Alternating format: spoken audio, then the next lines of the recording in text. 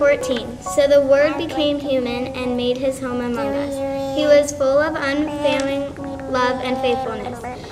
We have seen his glory, the glory of the Father's one and only Son. This third candle of Advent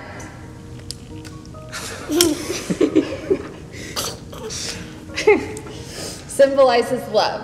The whole meaning of Christmas can be explained in one word: love. God sent his gift of pure love to us that first Christmas. Love descended from heaven to be born of a virgin. Love lay in a scratchy hay of manger in a meager barn in Bethlehem. All of God's love was robed in a delicate skin of a baby and wrapped in swaddling clothes. This final week of Advent help us reflect on the magnitude of love that was made manifest in Jesus. John 3:16. For God so loved the world that he gave his one and only Son, that whoever believes in him shall not perish but have eternal life. God sent his Son into the world, not to judge the world, but to save the world through him. 1 John 4:10 says, "This is love, not that we love God, but that he loved us and sent his Son as an atoning sacrifice for our sins." Father, this week of Advent, fill our hearts and minds with the significance of the truth of your love. We have learned to love from being loved by you, and so today, let us live that love. We know that what the world needs now, this Christmas, is more love. Help us daily to remember how much you love each one of us, and help us to see the opportunities to share that love with others. Thank you, Lord, for loving us enough to send Jesus. In Jesus' precious name we pray. Amen. Hey, one of my favorite teachers of all things philosophical, ethical, and moral is a guy by the name of Theodore Giselle. Now, you probably know him by the name Dr. Seuss. Now, I don't know if Dr. Seuss has an MD or a PhD, but he's apparently a doctor or something out there. Hey, I wanted to share with you this book. I'm sure many of you have seen it. It's called Horton Hears a Who, and I thought we would take a look at it this morning as we dive into God's Word. It says, on the 15th of May, in the jungle of Newell, in the heat of the day, in the cool of the pool, he was splashing, enjoying the jungle's great joys, when Horton the elephant heard a small noise. So Horton stopped splashing. He looked toward the sound. That's funny, thought Horton. There's no one around. Then he heard it again, just a faint yelp, as if some tiny person were calling for help. "I'll help you," said Horton, "but who are you? Where?" He looked and he looked. He could see nothing there, but a small speck of dust blowing past through the air. "I say," murmured Horton, "I've never heard tell of a small speck of dust that is able to yell. So you know what I think? Why, I think that there must be someone on top of that small speck of dust. Some sort of a creature of very small size, too small to be seen by an elephant's eyes. Some poor little person who's shaking with fear that he'll blow in the pool he has no way to steer. I'll just have to save him, because after all, a person's a person, no matter how small." Now let me ask you, what if there really were people out there that lived on a speck that we couldn't see, but they actually needed our help? Just because we can't see them or hear them or feel them doesn't mean they aren't out there and they don't need our help today. Listen, this morning we're continuing our series on Advent, and we've been talking about those big themes of Advent, right? There's hope and peace, and today I want to talk about love. One of the most famous Christmas carols is Silent Night. Silent Night, Holy Night. And in the second verse of Silent Night, there is the line that says, "Son of God loves pure light." I heard about a 6-year-old that thought, I wonder why Jesus loves pure light so much. I don't know why, but I have this vision of Jesus on a tanning bed with, the mirror thing. Like, why does Jesus love light? Oh, I love the light, right? Anyway, that we know that is not what it means. Jesus is that pure light, and he is the embodiment of love, right? In John's gospel, if you read John's gospel, it has a Christmas story in John chapter 1. Now, I don't recommend you reading John's Christmas story on Christmas morning because it's not as good. It doesn't have shepherds and angels and a manger and animals. Like, the kids really aren't going to love John's Christmas story. But John's Christmas story tells the story of Jesus coming into the world. And John sums it up in chapter 1, verse 14, where he says this: "So the Word became human and made his home among us. He was full of unfailing love and faithfulness. And we have seen his glory, the glory of the Father's one and only Son." So how do we live in and live out that unfailing love that John is talking about as Jesus came into the world this Christmas? How do we live that out? In the Bible, one time, Jesus was asked to sum up basically all of the Christian faith. He was actually asked about eternity, like, how do you get eternal life, right? And Jesus, they said, "Hey, boil it down for me, Jesus. Sum it up. What does that mean? What do I have to do to be saved?" And we see that Jesus said, "Love God and love your neighbor." Love God and love your neighbor. In Luke chapter 10, we see this story, and I want you to read it along with me. If you've got your Bible, open it to Luke chapter 10, verse 25. It says this: "One day, an expert in religious law stood up to test Jesus by asking him this question: 'Teacher, what should I do to inherit eternal life?' Jesus replied, 'Well, what does the law of Moses say? How do you read it?' The man answered, 'You must love the Lord your God with all your heart and all your soul and all your strength and all your mind, and then love your neighbor as yourself.' 'Right,' Jesus told him, 'do this and you will live.' The man wanted to justify his actions, so he asked Jesus, 'And who is my neighbor?'" Simple, huh? Love God, love your neighbor. Like, that's it. That's all there is. Period. End of sentence. Mic drop. In fact, in my mind, I sometimes picture, I wonder if Jesus was already walking away at this point when the guy says, "Whoa, whoa, whoa, whoa, Jesus, hold up a second. Who is my neighbor? Who is my neighbor?" It's a funny question, really. If you think about it, it's got this underlying assumption, this weird underlying assumption, right? And the underlying assumption is this: not everyone's my neighbor, right? I mean, there's got to be someone who's not my neighbor, right? Who do I get to ignore? Who do I not have to love, Jesus? That's what he's asking. That's the underlying assumption. And Jesus answers with a story. Now, you know this story. It's a famous story, right? And it takes on a little bit more significance when you understand that it was the answer to this question of who is my neighbor. So let's jump into that. It's in Luke chapter 10, continuing on there in verse 30. Jesus replied with a story. A Jewish man was traveling from Jerusalem down to Jericho, and he was attacked by bandits. They stripped him of his clothes, beat him up, and left him half dead beside the road. Now, by chance, a priest came along, but when he saw the man lying there, he crossed to the other side of the road and passed him by. A temple assistant walked over and looked at him lying there, but he also passed by on the other side. Then a despised Samaritan, don't miss that, came along. And when he saw the man, he felt compassion for him. Going over to him, the Samaritan soothed his wounds and with olive oil and wine and bandaged him. Then he put the man on his own donkey and he took him to an inn where he took care of him. The next day, he handed the innkeeper 2 silver coins, telling him, "Take care of this man, and if his bill runs higher than this, I'll pay you the next time I'm here." Now, which of these 3 would you say was a neighbor to the man who was attacked by bandits? Jesus asked. The man replied, "The one who showed him mercy." Then Jesus said, "Yes, now go and do the same." This is the story of the good Muslim. No, this is the story of the good socialist. No. This is the story of the good Raiders fan, right? It's the story of the Good Samaritan is how we know it, but what you need to think through is, how do you think through this, right? This is somebody who is so different, so opposed to your way of life that you have a hard time even imagining them being good.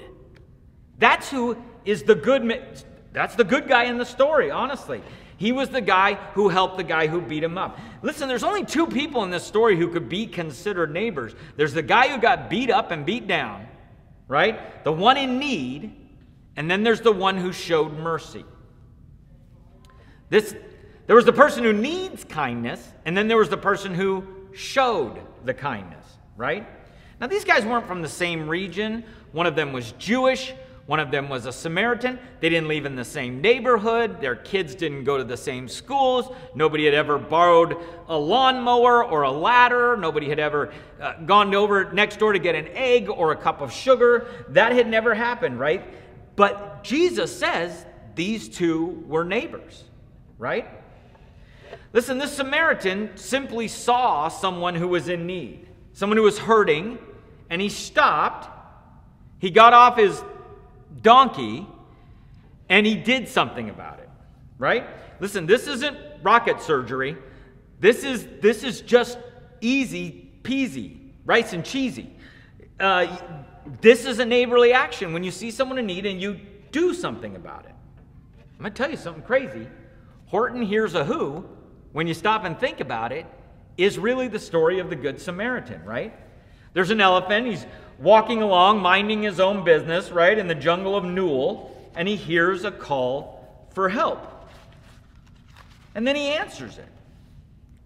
It says, through the high jungle treetops, the news quickly spread. He talks to a dust speck. He's out of his head. Just look at him walk with that speck on a flower. And Horton walked, worrying, almost an hour. Should I put this speck down? Horton thought with alarm. If I do, these small persons might come to great harm. I can't put it down, and I won't, after all. A person's a person, no matter how small. How do we love our neighbor, no matter who they are? Whenever we see someone in need, no matter how big or small. How do we shine love's pure light, Jesus' love, into those places? And the simple question is how? And the answer is really easy. It's do something. You got to do something. You can't just walk by. You got to do something. There's another passage in Matthew chapter 25 where Jesus talks about the importance of doing something. And it says this in Matthew 25, verse 34 through 40, if you've got to pull it up in your Bible. Then the king will say to those on his right, he separated the sheep and the goat from the right and the left, and he says to those on the right, come, you who are blessed by my Father on the right. Inherit the kingdom prepared for you from the creation of the world. For I was hungry, and you fed me. I was thirsty, and you gave me a drink. I was a stranger, and you invited me into your home. I was naked, and you gave me clothing. I was sick, and you cared for me. I was in prison, and you visited me. Then these righteous ones will say, Lord, when did we ever see you hungry and feed you, or thirsty and give you something to drink? Or a stranger and show you hospitality, or naked and give you clothing? When did we ever see you sick or in prison and visit you? And the king will say, I tell you the truth, when you did it for one of the least of these, my brothers and sisters, you are doing it to me. I don't know if it makes anyone else uncomfortable, but it sort of makes me uncomfortable how often Jesus ties eternity to this stuff. Right? Now, I believe we're saved by grace through faith in Jesus Christ alone, but honestly, we got some pretty heavy responsibility in Jesus' own words to do something for the least of these, to take care of those people that God puts in our path. Listen, you don't need to start an international aid organization. That's not what we're talking about here, right? You just need to react to the need in front of you. Maybe it's just one need, right? You don't have to save every speck on every clover, but you have to save the speck on the clover that's in front of you. Listen, you don't have to wipe out world hunger, but you can feed the one hungry person that is in front of you. You can't take everyone into your home, but maybe you can take one person into your home. You can't clothe everyone who's cold this winter, but you probably could buy one coat for someone who is cold. You can't get a gift for every orphan or foster kid out there, but you could probably adopt one kid and give him a gift that would make a difference. You can't care for everyone who's sick, but you can care for one sick person. You can't visit every prisoner, but you could visit one prisoner.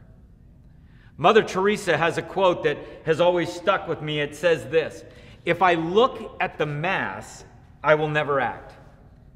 But if I look at the one, I will.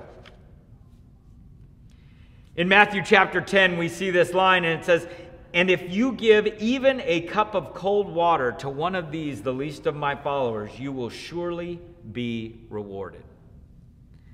Listen, this Christmas, as you're thinking about how to help, maybe you can't write a $100,000 check to Advent Conspiracy, but maybe you can write a $100 check.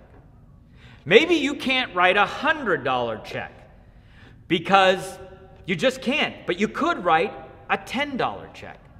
Maybe you can't write a check at all because you don't even know what a check is. Listen, kids, before there was Venmo, people would have little pieces of paper the bank gave them, and you would sign your name.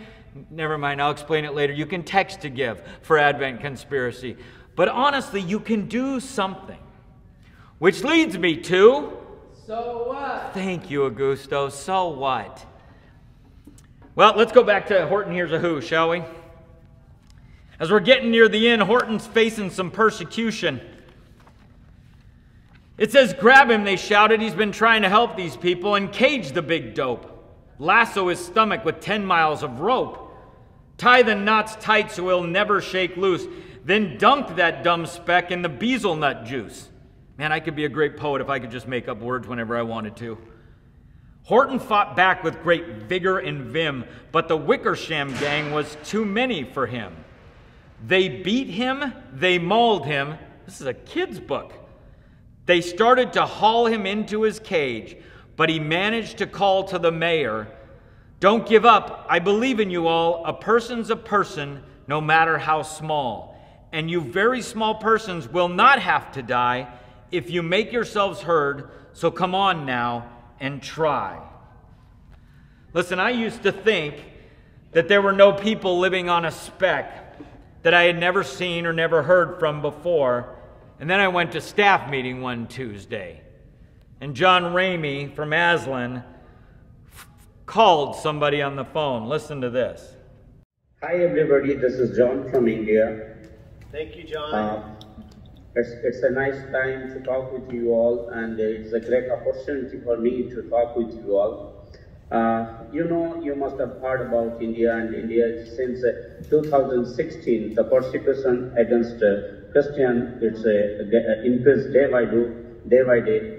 Physical persecution, spiritual persecution, and financial persecution too. Like physical persecution, the people of many other religions, especially the Hindu mob, they attacked physically, and in many times they attacked me and my team. Many of my disciples, they have killed and they kidnapped their children, they kidnapped their young daughters, teenagers, and little children. Last year, maybe I have shared with my daddy John that last year one of my missionary daughter has been kidnapped. She is 6 years old. So they kidnapped, and last year also in Mumbai, one of our missionaries they killed, and few of around in one village, 400 people they tried to kill me and my family. One day we were in the care group prayer, and we pray for one family, and suddenly a mob come around 400 people. They come around and they attacked us, and they dragged me to the temple, and they told me to worship the idols. Then I suddenly the Holy Spirit guided me, and I shouted, for me to live is Christ and to die is gain. As Philippians chapter 1 verse 21 says, for me to live is Christ and to die is gain. So I'm ready to die. I told the priest, I'm ready to die. If you want to kill me, you can kill me, you can kill my family, but every drop of our blood will be a new church in this city. So in this way, every day we are facing a lot of persecution. Now I know about John from India, right? Now I know the persecution he and the people in his network are under. Now I have a responsibility to act, right? Before this, John was living on a speck, on a clover that I had never heard or seen and knew nothing about. But now he's a real person, and I can do something, or I can keep playing in the pool in the jungle of Newell. Right? I can talk about love's pure light, or I can live out love's pure light. Listen, the true meaning of Christmas is love. That's what it is. That's what it's always been. It's love that literally came down from heaven, put on human flesh, was born of a virgin, and lived out love and walked among us. Even those that would reject the claims of Jesus, even those that would say it's not true, if you ask them, what is the meaning of Christmas? Why is Christmas so special? What would they answer? Is it the gifts? Is it the decorations? I mean, what makes this time so different during the year than any other time of the year? And the truth of the matter is it's love. We travel home to spend times with the people we love. We give gifts as an expression of love. And I want to make sure that we understand this, because we can love people that are half a planet away in India. But let me bring this home a little closer, because we can do something right in our world close. I have a great story in my files that was written by a kid who tells the story of his first adventure with Grandma. He talks about his adventures with Grandma, right? And he says he remembers riding to Grandma's house when his big sister dropped the bomb on him. There is no Santa Claus. She said even dummies know that. He thought to himself, you know, my grandmother's not the gushy kind. She always tells the truth. She'll give it to me straight, right? And so he says, I'm going to go over to Grandma's and find out. Not to mention, Grandma had the most world-famous cinnamon buns, and he knew he would get one of those while he was over there, right? So Grandma was home, and he comes in, and the buns were still warm, which is perfect, and he asks Grandma, what is this about no Santa Claus? And Grandma says, no Santa Claus? Well, that rumor's been circulating for years. It's ridiculous. Don't believe it. It makes me mad. In fact, it makes me plain mad. Now, go get your coat and let's go. Let's go. Let's go. I just got here. I want my second cinnamon bun, right? Where? Well, where turned out to be Kirby's General Store. This was a long time ago, and the general store was a place where you could get a little bit of anything at the general store. And Grandma sat out in the car, handed him a $10 bill, and said, you take this $10 and go into that store and you buy something for someone who needs it. He was 8 years old at the time. He walks into this store and he says, I've been shopping before with my mom, but I had never shopped by myself. I had $10, which was a fortune to me at that time. I didn't know what to buy. I didn't know for who or what I was going to do with it. He says, I thought of everybody I could think of. I thought of family. I thought of my friends. I thought of the kids at school. I thought of people at church. I thought of my neighbors. And he goes, and I couldn't come up with anything until Bobby Decker popped into my mind. Now, Bobby Decker always had messed up hair and really bad breath, and he sat just behind me in second grade. And Bobby Decker didn't have a coat. Now, during the winter months, Bobby Decker's mom would send a note saying Bobby can't come out to play at recess because he's got a cough. But we all knew Bobby Decker can't come out to play because he doesn't have a good coat. So I decided to buy Bobby Decker a coat. I found one. It was a red corduroy one. It looked really warm. It had a hood on it. And I decided that was the coat I was going to buy. And as I brought it up to the front, the lady asked, is this a Christmas present for somebody? And I said, yeah, it is. It's for Bobby.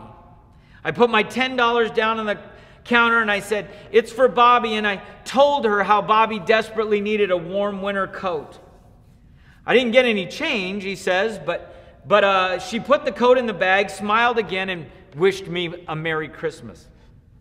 That evening, Grandma helped me package up the coat, and we put it in a box and we wrapped it in paper and we put a bow on it. As she was pulling it out of the bag, a tag fell out of it, and she grabbed that tag and put it into her Bible as we wrapped up the coat, and on the outside of it we wrote, to Bobby from Santa Claus on the box.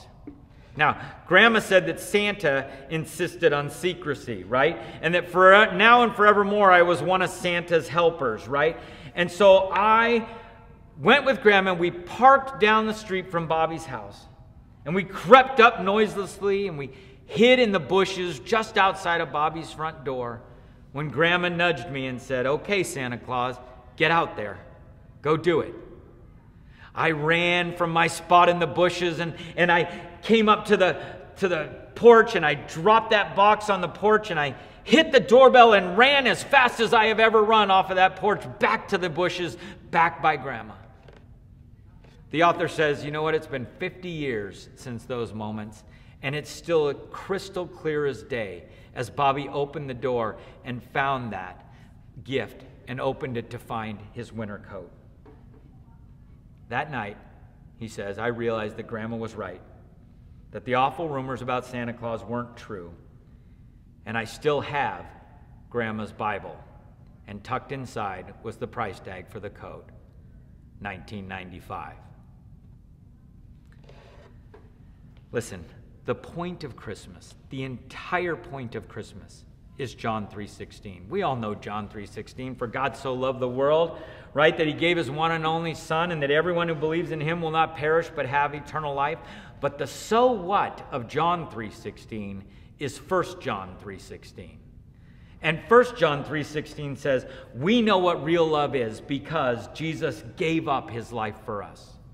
So we also ought to give up our lives for our brothers and sisters.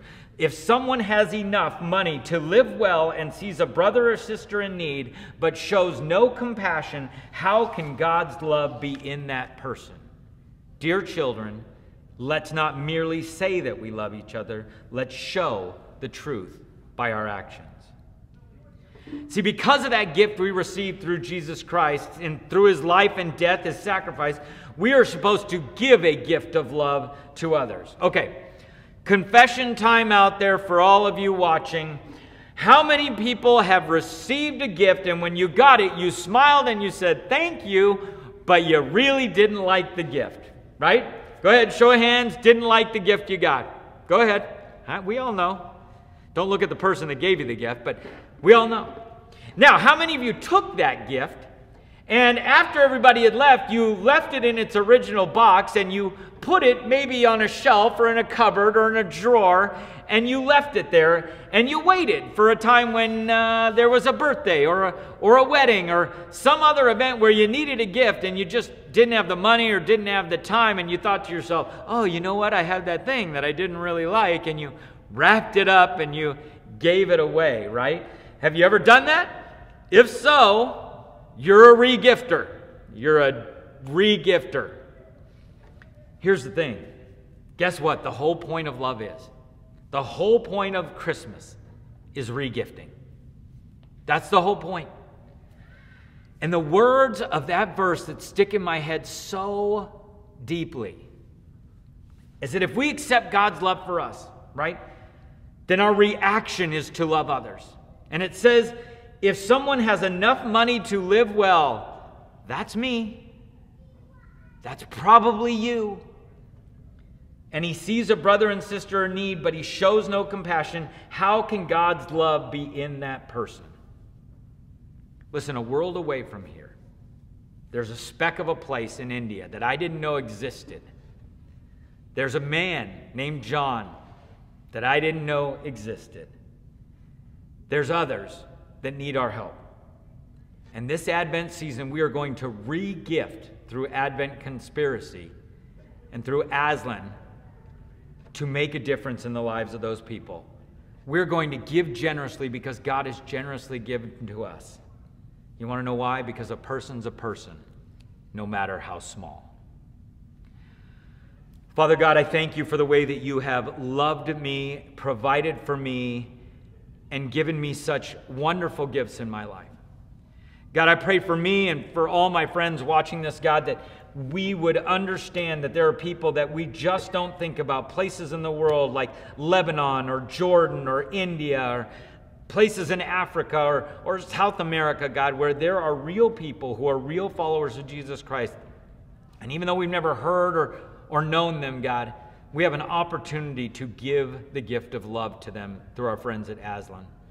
God, I pray that we would move in a way that shows our compassion for everyone.